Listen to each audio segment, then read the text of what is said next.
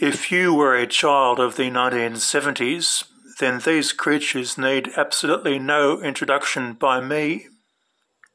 It's Stew, yeah, Land of the Lost. Not as good as Space 1999 and Ark 2, but certainly well worth my time today.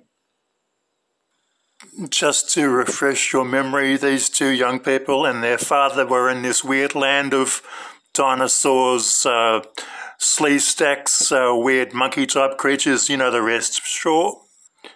If you only wish to watch one episode of the series, make sure it is from Season 2 called Gravity Storm. Repeat, Gravity Storm. It's all about this weird creature with a very familiar voice. This series is remembered for the great scripts. Stu from Australia, signing out.